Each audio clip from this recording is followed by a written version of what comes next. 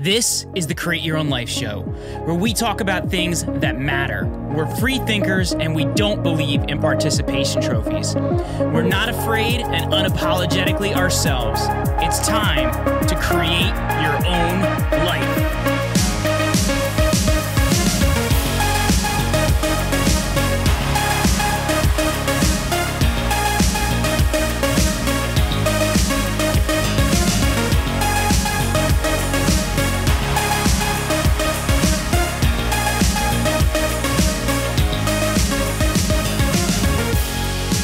Hey, what is up, everybody? It is Tuesday. It is the 30th of November, 2021, and this is the Create Your Own Life show. Thank you so much for spending your Tuesday with me, everyone. I am on travel this week, so things have been a little bit interesting. The intro to this episode was actually recorded before I got traveling to Florida. I'm helping my parents to move. They've been in New Jersey for 60-something years, and they finally decided they're done with winter, so they're moving to Florida, and we're actually in the process of helping them move. So shout out to Joseph on the team that's been carrying a little bit more and making things work this week as I'm kind of on the move and not exactly getting things in terms of the files he needs to him on time and things like that, but hey, family calls, so we make it happen. Hope you guys are having an amazing week. Hope you had a great Thanksgiving. I know I did with my family as we hosted this year.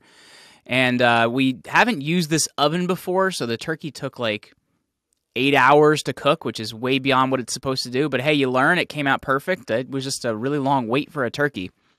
Hope you guys enjoyed it with your family as well. We have a great episode for you today that was recorded a little bit ago, and it wasn't originally done as a video episode, so I was excited to share it with you with Kelley Earnhardt Jr. And she's the daughter of NASCAR legend Dale Earnhardt that we lost in the 2001 Daytona 500. And, you know, not only is she the daughter of Dale Earnhardt, she also runs JR Motorsports and has been a real pioneer in the motorsports world. So I learned a ton from her about racing, about what you have to think about running a team, about keeping sponsors going, and really what it is like following in the footsteps of a legend. This was a really, really great interview. I hope you guys enjoy it as well. Before we get into this episode, though, I want to quickly thank a couple companies for bringing you this episode. Shout out to our friends over at MyPillow. You can get up to 66% off of select products. If you use my promo code, which is CYOL, over at MyPillow.com, up to 66% off of select products. Also, shout out to our friends over at Audible. Right now, they're offering you, first of all, a free audiobook download and a free month of their service. Right now, I am reading In Trump Time by Dr. Peter Navarro. I'm just about done with that book. Quite an interesting read, and I've already got on my wish list the next one I want to read, which I'm going to get tomorrow, by the way, because my Audible membership turns over every first of the month, and that is The Real Anthony Fauci by Robert Kennedy Jr., so I'm excited to grab that book. So if you want to grab either of those books for free, courtesy of Audible, just head over to jeremyryanslate.com/book. That is jeremyryanslate.com/book. Also, do not forget to check out this show on YouTube or on Rumble, and if you're listening to the audio podcast version right now, do me a favor and hit that subscribe button wherever you're listening. And if you are listening on Apple Podcasts, do me a favor and leave us a rating and a review as well. All right, let's get into this interview with Kelley Earnhardt Jr.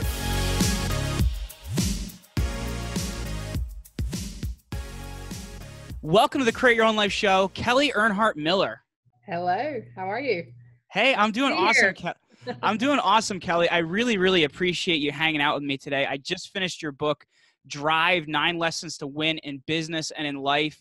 And I know you're in the middle of a busy press tour, so I appreciate you taking out some time to hang out with us today. Yeah, I'm excited to do this. I had a little bit of a break, so I'm rested for today's interviews, and it's been fun. The book's been out, several weeks now, so it's fun to talk about it and fun to help people. Absolutely. Well, I know you've kind of talked about it a lot, so I don't really want to talk about the idea of a woman in a man's world, because you've kind of said that really wasn't ever a thing for you, because you've always just kind of been in racing, and that's always kind of been the thing. So I won't beleaguer that too much. But the thing I did find interesting is you come from a long line of racers, being your grandfather Ralph, your father Dale, your brother Dale Jr. And I guess like looking at having a family name like that, Kelley, has that made that difficult, easier for you? Or what is that, I guess, kind of challenge-wise coming from a long family line of racers? Well, I think it presents, a lot of pros and cons, right? So, I mean, there's lots of pros to have a family lineage like that, and uh, you automatically have a lot of respect and a lot of integrity and so on in our industry, and of course, tons of challenges as well. Growing up in a famous family, growing up with a lot of expectations, and I allude to a lot of that in my book in terms of wanting to be authentic and approachable, which is something I think we struggled with,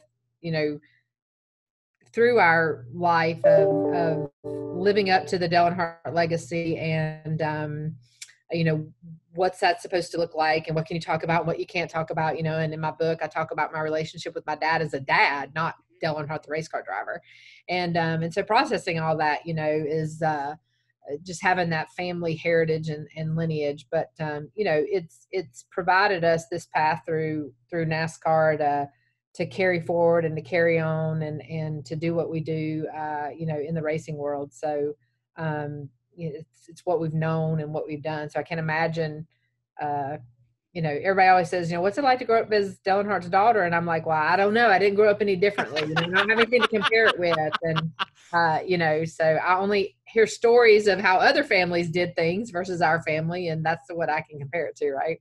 Yeah, and I will say I really appreciated your willingness to really just candidly talk about, what that situation was for you, like growing up, because those things are what make us who we are today.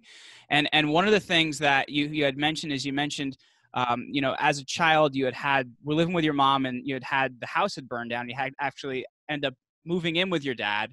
And you said that at that point in time, you realized that was one of the most important things for you, was to be a big sister to Dale. And that's kind of a theme through your story. I guess, how important to you was your relationship with your brother Dale? Yeah, it's always been right there, because our parents divorced when we were really young, and then we lived with our mom, and she had third shift jobs. So it's kind of the mother in place, at a really young age, and looking after Dale. And then our house burned down. We moved in with our dad. He was starting his career, traveling a lot, met Teresa, married. They were off a lot to the races, and we would be with relatives and whatnot. So it kind of was just really a natural migration and progression of our relationship to kind of be, for me anyway, to be that person that kind of looked after him. And I was the one that was, more take control, more in charge. And he was the one that didn't like conflict, just let things be. And so it was kind of naturally a good situation, for me to be the older sister and to kind of look over his shoulder. And it's, we've continued to this day doing business together, and me managing his career, and he being able to focus on what he enjoys from the racing aspect and now the broadcasting aspect, and me to really focus on the business aspect of what we do together. So it's unusual, because a lot of people, they're like, well, I don't have a relationship like that with my brother or sister. And it is unusual, but it's just, it's the way we've worked all this time. And as we get older and we both married, we both have kids, we both have families, obviously, there's a lot more separation than there ever has been, because for the longest time, it was kind of just the two of us weeding our way through life and business. So.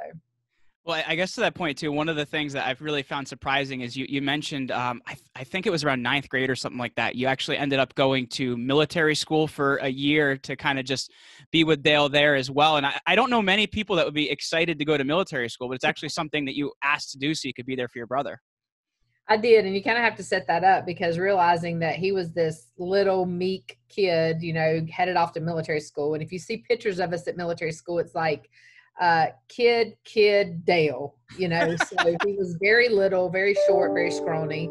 And again, life at home, your dad and stepmom are gone all the time. It's just you, and what you've known is away, and the relationship that we had. So it seemed only natural for me. I know it sounds absurd to so many people, to go do that. But, if you understand the dynamics of all the situation, it makes a lot of sense. Well, I guess in that case, you raced late model a bit, you did some racing yourself, and then you actually started in college for criminal justice before changing to business. I guess, what about the business world called to you, and what made you decide that that's where you wanted to make your mark? I just felt like that criminal justice was pretty limited. I like the investigative side of criminal justice and diving into, trying to figure things out. But, I don't really remember specifically. I know why I changed to business, and it was just from a broad perspective. It's like, okay, what am I going to study? I'm going to study business, and then I have a minor in production and operations management, which is strange and weird, numbers and that kind of thing. But I'm a very black and white person, so back then it wasn't a strange pick. Marketing to me back then was not something that I was comfortable with and understood. I'm not a salesperson. That kind of thing. I'm just a very black and white. Let the data speak to itself. Let the numbers, let the process speak for itself. And how you come out of that. So I just thought that I could just really have more of a broad major to do a lot of different things. And looking back now, all that worked out for the best. Very cool. And I guess that's kind of a perfect segue to kind of one of the next things I want to talk to you about. And, you mentioned that, leaving DEI was very difficult for you, and your relationship with Rick Hendrick was really important to that. And the thing that I thought was interesting is you mentioned the marketing a bit, and marketing and PR were actually very central to a lot of what you did business wise. And you had said that when Dale did his contract with Hendrick, you actually wanted to make sure that you still maintain control over the marketing and PR side of things, because you mentioned it wasn't typical for like people to do that. It kind of more went through the race team. I know, like when we had Elio Castroneves on the show a couple of years ago, I had to go through Team Penske in order to get that done. Yeah. I guess for you, like, what made you understand the true importance of like brand management and identity management? Because that's really vital, honestly. Well, my dad, they really set things up that way for my dad. And so he really was in control of a lot of his own situations and those types of moments when he drove for Richard Childress Racing. And then at Dale Earnhardt Incorporated, the trouble that we had in trying to do for Dale and make our way for Dale, and the things that we wanted to control and not do. We just knew going into another team that we wanted to have our finger on that pulse and wanted to be able to make those calls and call those shots.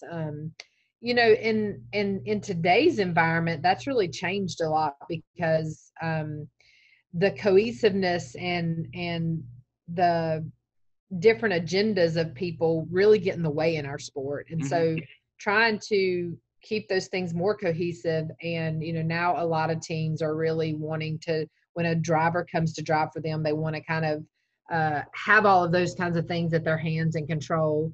And I think people are a lot more open to it now too, to have the teams involved, because it just seems to make a lot more sense. But we really, probably mostly because of the experience that we had at Dale Earnhardt Incorporated, we just knew that we wanted to control those things ourselves, and it was a great move for us. And when you have a good partner to work with, you really don't have to worry about that too much. You work together on it, and it's just that when you have a bad partnership, you want to make sure that those things are in your control. Right. And I feel like you were a bit ahead of the curve on that, because what was that, like 2007 or 2008 when that change happened? And, like social media and online branding, a lot of stuff has absolutely exploded since then. And I think in a lot of ways that puts you guys ahead of the curve, that you kind of had that foresight to look at that. Yeah. We didn't do it for reasons for that, not knowing, but it certainly was a good timing. I talked about that in my book too, right? They're just good timing and timing on decisions. And sometimes you know why they're happening the way they are, and sometimes you don't. But it was a good time in that regard to set ourselves up that way. Well, you actually mentioned, talking about decision-making in your book, you talked about the idea, and I feel like this is super hard. So, well done on you for being able to do this, but you talk about the idea of removing your own self-interest from a decision in order to be able to make a better decision. I guess in practice, what does that look like for you then, and how you look at and handle a problem if you're trying to just, I guess, look at it from that viewpoint? Well, I think that's just kind of the honest way to go about it. Like, if I have my own motive at hand, I'm not going to see a clear decision and a clear path. I can't make the decision from my angle only. So, removing yourself and looking at it, if you weren't involved in it, what would you want the outcome to be? What would you want the situation to be? I can't mean, it's just the most honest, logical way to look at it. And unfortunately, a lot of people can't do that or can't see that, or, they can't put their own motive or agenda out of the way. And that can be hard. So, but it's definitely just from nothing else, just an honest, right way to do it.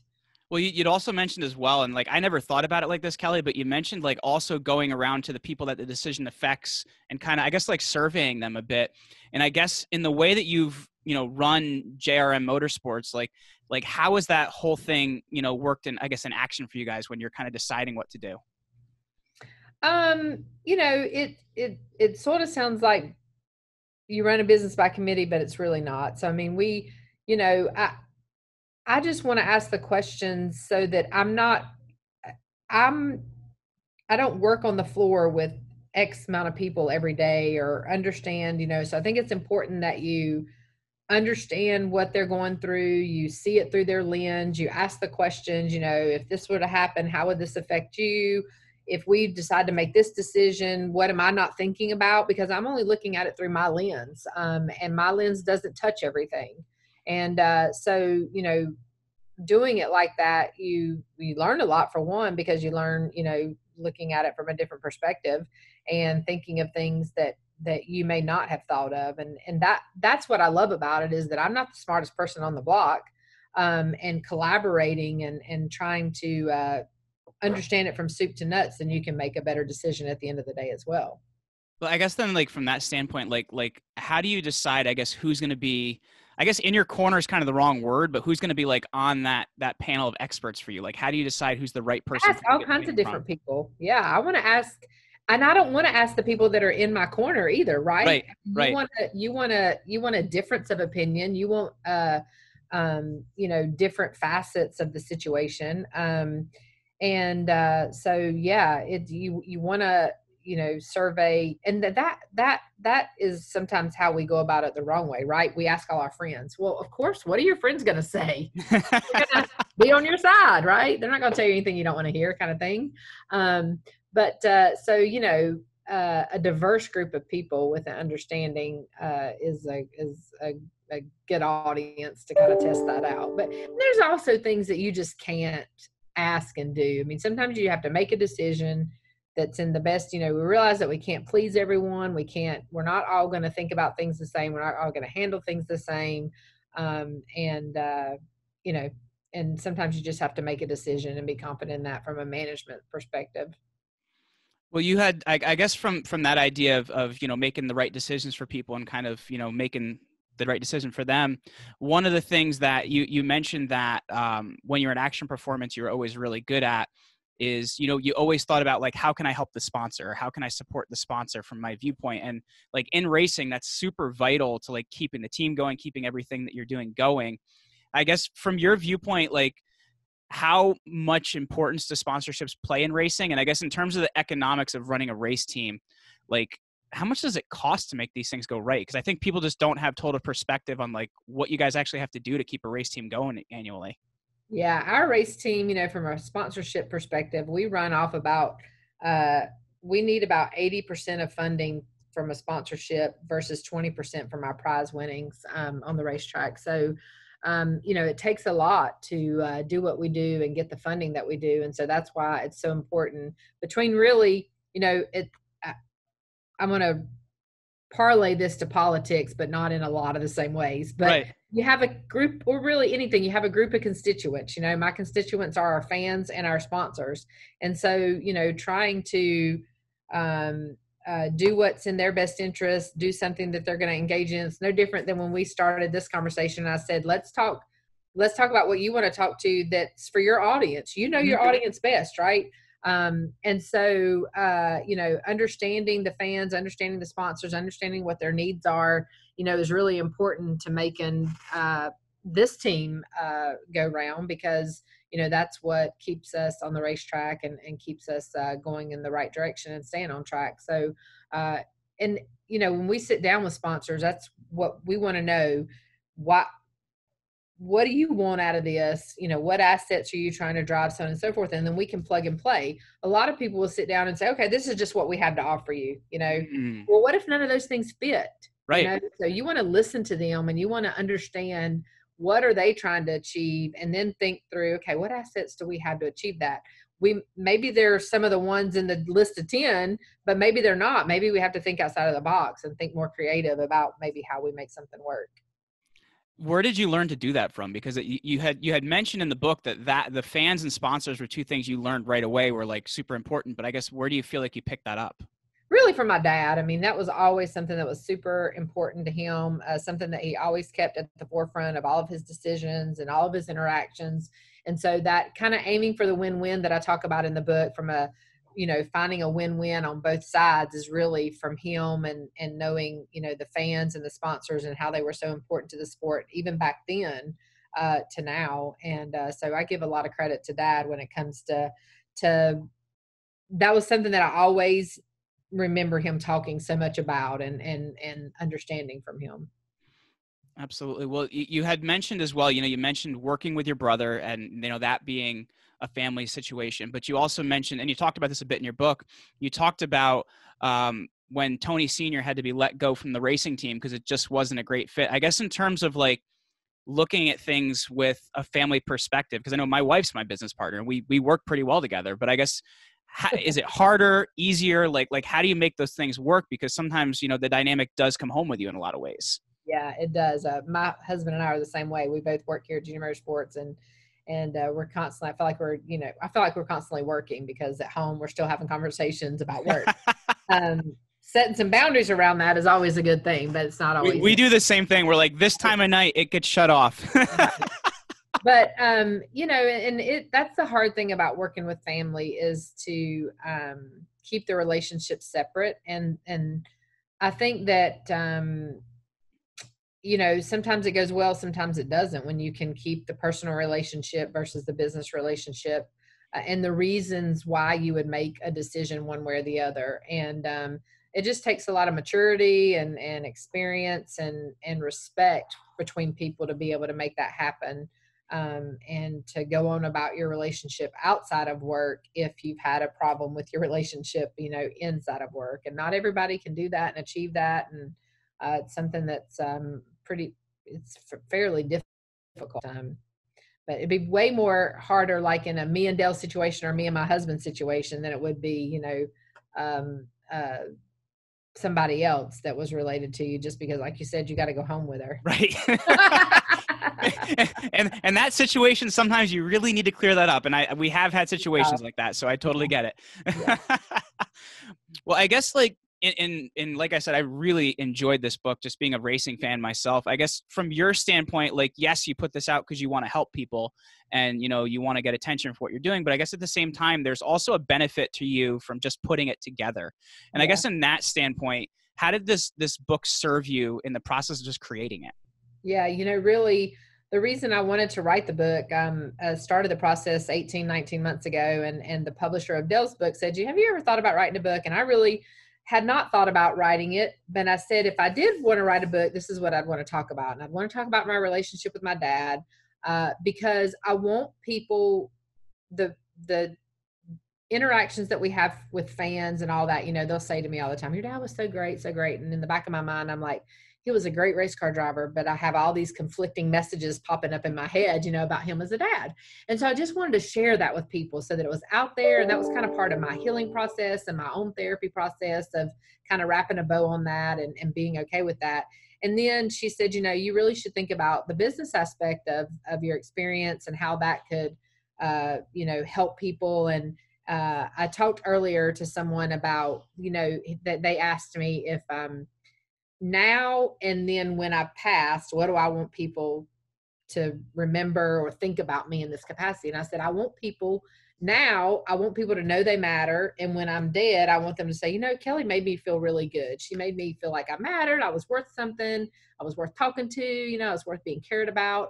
And that's why I wrote the book too, because I feel like that kind of message, that vulnerability and that message comes out in just how honest and, you feel like you're just kind of having a conversation with me, I feel like, from the book. And it's just kind of real down to earth, and it's not this blueprint. It's always, even the things I talk about in the book will be forever changing, so that's really why I wanted to do the book, was for all of those reasons. And ultimately, just if somebody scoops a little nugget from it, then that's great. Well, I guess, like you mentioned, your dad's passing, Kelley, and that event in the racing world, it changed a lot of things. And I guess from the standpoint of like Dale Sr. was at the top of the racing world at that point in time. And, they were fighting for, I think it was like second and third at that point in the race. And it wasn't that NASCAR had always paid attention to safety, but I don't think to that level until that happened, because the sport hadn't lost somebody of his caliber. So I guess from your perspective, I know we had the Hans device coming in. We were looking at the safer barriers and stuff like that. Do you feel like that racing has done a better job handling driver safety, since that happened with your dad? Because from my perspective, I think even, we saw what happened at Ryan Newman in Daytona this year, and he walked away. Yeah. So, well, after several days walked away, but like, do you think racing has done a better job handling the drivers now? Yeah, I think they definitely have. And, it's kind of unfortunate that it took something of that magnitude to make it happen, but, right.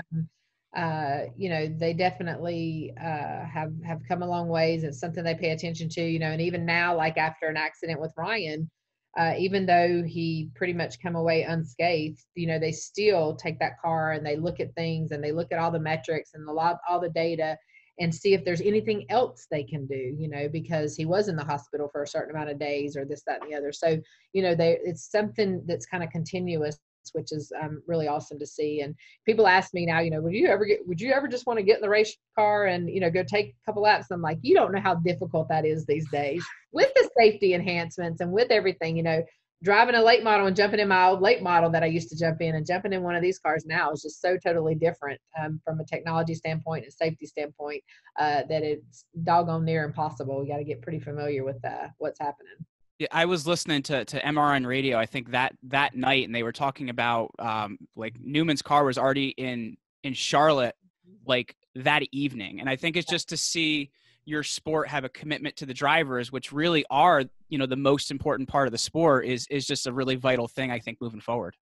Yeah. And, they've extended it, to the crews and the helmets and the procedures on pit road and things like that, the speeds. Even the fans, because a few years ago we had a car go up in the grandstands at Daytona and some of the improvements and things that they made there as well. So, obviously we have a very dangerous sport, inherently dangerous, and but whatever you can do to make it the safest that you can is prudent. It's something that we should be doing. Absolutely. Well, Kelley, we've been handling, some very weird times right now. We've had a lot of the iRacing and stuff like that happening. And I know motorsports are hopefully going to start up again soon. But I guess, that aside, where do you see, I guess, motorsports going in the next 5 or 10 years? Because we have seen the car bodies change. We've seen a lot of stuff change. I guess from your perspective, where do you see it going? Well, I wish we had a crystal ball so we could figure out where we need to be, right? Right. But, I think NASCAR's done a good job. I think you saw a lot of momentum in the last half of the season and moving into this season with the TV viewers and the fans and the engagement that the sport has been receiving. And really, it'll be interesting to see coming out of this break what iRacing has done, because they're talking about so many unique streamers and unique visits that I even saw a comparison to the iRacing stream versus so many people, hundreds of thousands of people that would never watch a NASCAR race or watching the virtual racing. So, it'll be interesting to see if that parlays over into when we get back on the track. But, just the collectiveness and the collaboration that NASCAR has really been doing with the teams and, the fan council and the motorsport tracks to really try to work more closely together on what the sport looks like and the changes that they want to make and so on and so forth, I think are productive and helpful. Who knows what it looks like? I mean, but I think what's important, and, you talked about this just in 2007 when we wanted to bring everything under our own control and our own roof. The thing that's important about all of these decisions and transition is just being able to adapt, right? Mm-hmm. And being flexible, being open-minded, so that you can look at things and adapt to what needs to be changed or something, the way something's going and handling. I mean, who knew 10 years ago we'd be in the middle of social media the way we are and using it the way we are and consuming things the way we are. And so being able to adapt to that and adjust to that is what's really important so that you don't fall by the wayside. I guess from the iRacing perspective, the thing that's been cool for me is it's given us more of a glimpse into the drivers' lives. Like I think even Jamie McMurray's daughter has become a little bit of a celebrity because she keeps popping up in the different races too, which has been kind of cool. Yeah, you get to see their personalities and they get to have a little fun with it, too. So that's always nice. And they've been able to treat that as something fun, which on race day at the racetrack, tensions are high, expectations are high, and so on and so forth. So maybe you don't see as much of that. But I think a lot of the drivers do, though, throughout the week, show a lot of personality and get to, show off their families if they want to and things like that so that you can try to get to know them better. But you're right. Yeah. What was it? Denny Hamlin this past weekend, I guess maybe his daughter did something. It was a headline on Fox News this morning. She ran in and lost in the race. Yeah, it made him, so like how often does that happen? Well, I guess, Kelley, just as we're running a little bit low on time here, if we were to take a look at something you believed at 21 that you don't believe now, what would you say that is? Something that I believed at when I was 21? Oh, gosh. Something that I believed that in 21 that I don't think now. Oh, gosh, I don't know. It's such a hard question to look back because experience and perspective and age change you so much, right? Right. So you want to say, oh, well, I should have been drinking at 21 or whatever. But then I look at my 19-year-old and I go, I was you once. I know what you're doing, Gosh. I don't know, probably for me, when I look back at my life, I wish I would have been more present in moments. I was the kind of person that always looked ahead. What's next? What do I have to do next, fix next, achieve next, conquer next, whatever. And I realize, trying to look back and have memories is really tough when you're not present and when you're not in the moment. And so probably that. Very cool. If we were far in the future, Kelley, and you could sum up your legacy with a quote on your tombstone, what does that look like? That she always made people matter. Wow. Yeah. Well, Kelley, this has been awesome. Once again, the book is Drive, 9 Lessons to Win in Business and in Life. And as I said, I literally just finished it this morning. So I really recommend everybody go out and pick it up. Where can they find out more about you and more about everything you're doing, Kelley? Yeah, so they can go to kelleyearnhardtdrive.com and they can find out information where they can purchase the book right now. One thing I didn't talk about in my book was consistency because my social media handles, all 3 are different. On Instagram, I'm Kelley Earnhardt Miller. On Facebook, I'm Kelley K. Earnhardt. And on Twitter, I'm Earnhardt Kelley. So follow us there. Junior Motorsports, we're on social as well if you want to find out more about the race team. And yeah. Awesome. Well, Kelley Earnhardt Miller, thank you so much for hanging out with me today on the Create Your Own Life show. Thank you. I enjoyed it.